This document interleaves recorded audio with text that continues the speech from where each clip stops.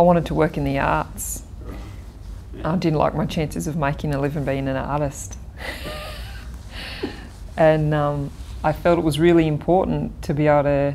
either be an art teacher, or once I got to COFA and realised all the different positions that were at my fingertips, it was then important for me to work out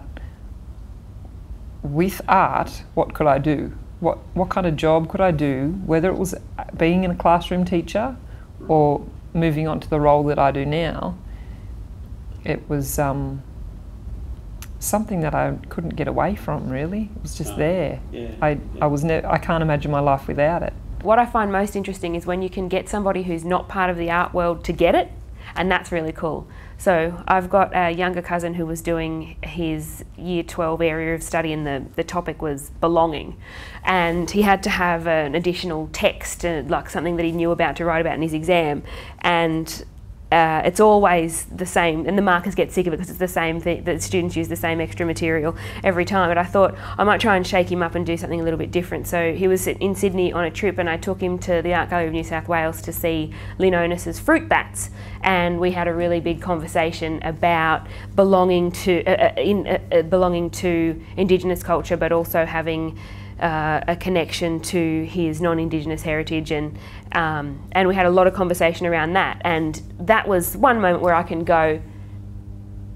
for my younger cousin, the exposure to an artwork and what you can understand through engaging with artwork is what made him get a concept in a more sophisticated way than all of the texts he'd read in his English class was going to allow him to do. So I think that's one of my nice sort of moments where I've gone, yes, having the capacity to engage with art and use it as a learning tool is definitely a life choice that I'm really pleased that I went down. I want to take those knowledges that I've learnt and that information and, you know, put it towards my students and teach them about, you know, there's not just traditional art, but you can expand and explore art in so many ways. I wasn't really engaged with any other subjects at school. And once art picked up and I learnt that I was a visual learner and I could learn through images and actually portray emotions or feelings or statements through art, it sort of clicked, and I figured I need to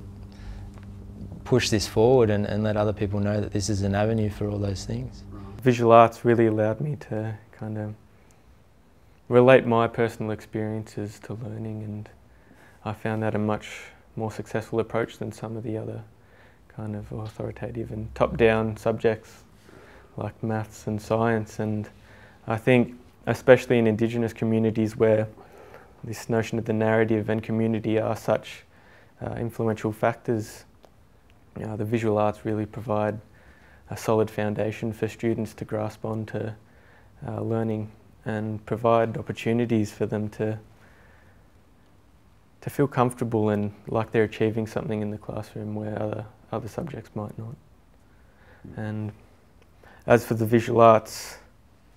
enriching my journey, I think it's become more than that now, where my journey is more about enriching the lives of others